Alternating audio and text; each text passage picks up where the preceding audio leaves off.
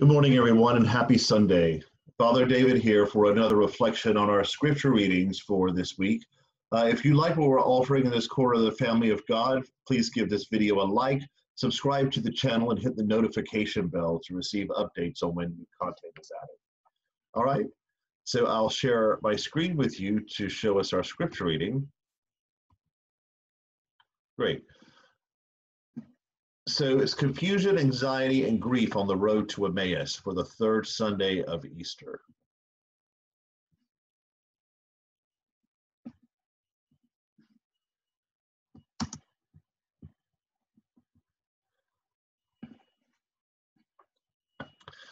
And our scripture today comes from Luke chapter 24, verses 13 through 19 and 27 through 35. And on that same day, two disciples were traveling to a village called Emmaus, about 7 miles from Jerusalem. And they were talking to each other about everything that had happened.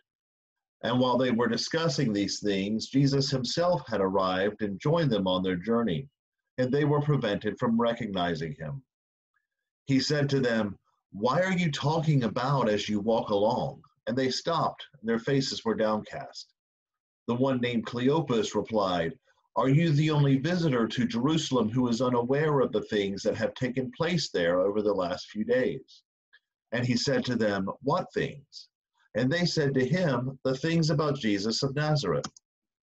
And after he had listened to their story about how Jesus was betrayed, suffered, and died, he then interpreted for them the things written about himself in all the scripture, starting with Moses and going through all the prophets. And when they came to Emmaus, he acted as if he were going on ahead. But they encouraged him, saying, "Stay with us. It is nearly evening and the day is almost over." So he went in to stay with them. After he took his seat at the table with them, he took the bread, blessed and broke it, and gave it to them. Their eyes were opened and they recognized him, but he disappeared from their sight. The gospel of the Lord for the people of the Lord. Thanks be to God. Amen. So I have two cats, and they notice every little thing down to the very last detail, and often before I do. And one night last week, while watching TV, the cats went on high alert and started chasing something around the house. And after a few minutes, I realized that it was a bug. Their hunting instinct had taken over, and as soon as they noticed this small little bug hanging out on a lampshade, our house turned into a set of Animal Planet, and featuring the mighty hunters, Abby and Spike, fending off the intrusion of the common stink bug into their territory. Maybe you've started to notice some of the little things too that you may not have noticed before, like the sounds of birds chirping every morning to tell us that it's spring. Or if you live near a train station like I do, you can tell whether or not the train's running on time by the whistle, and you don't even have to look at your watch. So today's gospel lesson had me noticing some of the little things that hadn't struck me before. And normally, at least in my own tradition, when this lesson comes around on a Sunday, we are treated to a sermon about how Christ is present and makes himself known to us in the Eucharist. But that didn't seem appropriate to talk about today.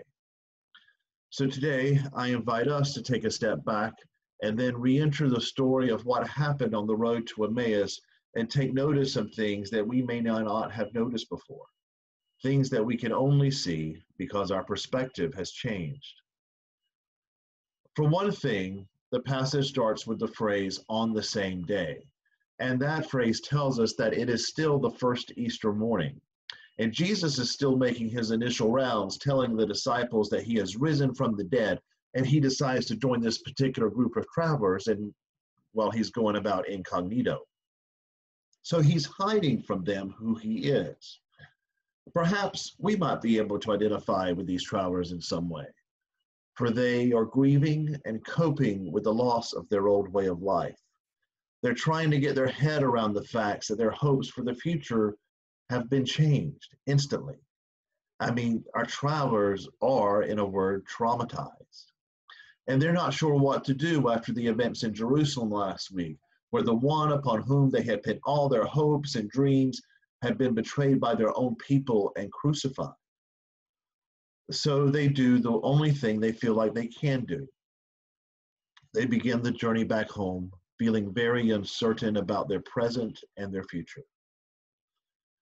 For ourselves, we can certainly have our own hopes and dreams still, but we cannot say with any degree of certainty when we can begin to hope those dreams will be realized. The best we can do for taking that vacation or starting that class or even doing something, we might consider normal, like going out to eat or starting a new job, as something that will happen someday. Sometimes it seems the only certain thing there is that there is no certainty. Even though it is definitely spring in my neck of the woods in central Virginia, the weather has been kind of uncertain of late. I mean, I think just last week we hit about every season, from frost on the windows in the morning to almost summer-like humidity in the evening, and then we had fall breezes, all in the span of 3 days. To be sure, we are certain where we are going to spend the bulk of our time today, and actually every day for the foreseeable future. And we can make little plans of things to do, walking around the neighborhood or in the yard or other things to pass the time when we are not working. But we are still adjusting to our new reality, just as the traveling disciples are. They are confused, bewildered, and grieving, just like us, but for different reasons. We know that Jesus is traveling with us, but it feels like it can be difficult to recognize him. It can be difficult to trust that somehow God is in the middle of all of this, when it can sometimes feel like that everything that we have been working for or working towards is now on an indefinite hold.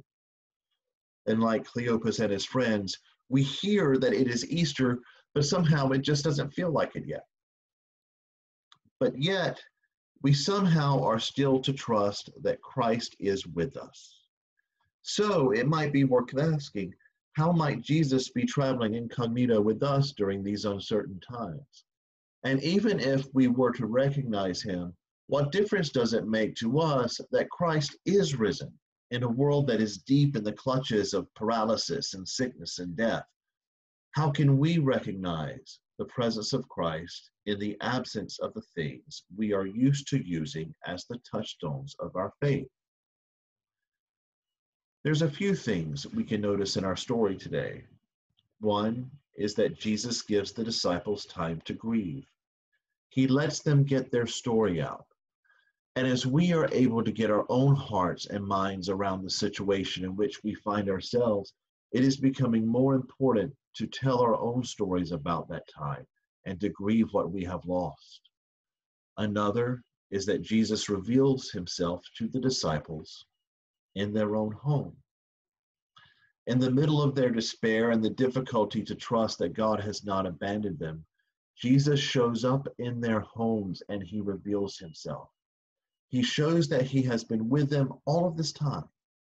He delivers the disciples, the travelers, from their grief by walking with them through their grief. And in an act of grace, he doesn't belittle the disciples, but he blesses them by spending time with them and sharing his presence through a meal. Life emerging from death, hope emerging from despair, and grace dispensed in the time of difficulty are central themes of how the people of God travel together on the road of discipleship. If you look at Psalm 116, you hear of the psalmist and how he was traveling through the deepest and darkest of the valleys of the shadow of death. But God walked with the psalmist through it and brought them to the other side, to a place of peace and joy and thanksgiving. And as we take walks in our own neighborhoods, we can see and hear the handiwork of God in the green foliage, the beauty of flowers, and the chirping of birds. And through an act of grace, we sense the presence of God around us, and we don't have to feel so alone. And there's also grace in the fact that our time of distance and separateness is happening now, rather than 5 or even 10 years ago, when the technology to see as well as hear each other was still in the realm of science fiction, or at least in the realm of big business or big media. Many of us now wear masks in public to protect ourselves and to protect each other. And I wonder sometimes how those visible and tangible masks might be reflections of the invisible mask we always wore in public, masks which hid pieces of who we really are. And just as our own visible masks slip down from time to time, we find that our invisible public masks, for better or for worse, are now slipping. Through video conferencing, we see our pets and our children inviting themselves into our new home offices. Our friends and our colleagues now know if someone's cooking dinner, if we didn't bother to brush our hair, or if we didn't bother to clean off the couch. And in some ways, we know things about each other we didn't know before, like how our houses are decorated. There's grace in the fact that we are getting intimate glimpses of each other's lives as we rush from video conference to video conference while seated at our own tables, and then our pets and our children come up to bless us with their presence to join us for parts of our workday. My dear friends in Christ, whom I miss being with very, very much, while the future will continue to be uncertain, we can be certain that the presence of Christ does remain with us, even if we do not recognize him yet. On the road to Emmaus, we can be reminded that dealing with confused, bewildered, and grieving travelers and disciples has been Jesus' way of walking with his people since the day he stepped out of the tomb. Let us pray. O God, whose blessed Son made himself known to the disciples in breaking of bread, open the eyes of our faith that we may behold him in all his redeeming work. Give us the courage and strength to persevere, a spirit to know and to love you, and a gift of joy and wonder in all of your work. Through that same Son, Jesus Christ, our Lord, we pray. Amen. So thank you for joining me today. I hope you have a wonderful Sunday. Again, if you like what we have to offer in this corner of the family of God, don't forget to like the video and subscribe to the channel. If you have any comments or suggestions on content, please leave them below in the comment section. And if you would like to submit some content yourself, we might be able to work something out. So please leave that suggestion below as well. All right, my friends, I look forward to being with you again really soon. All best and take care.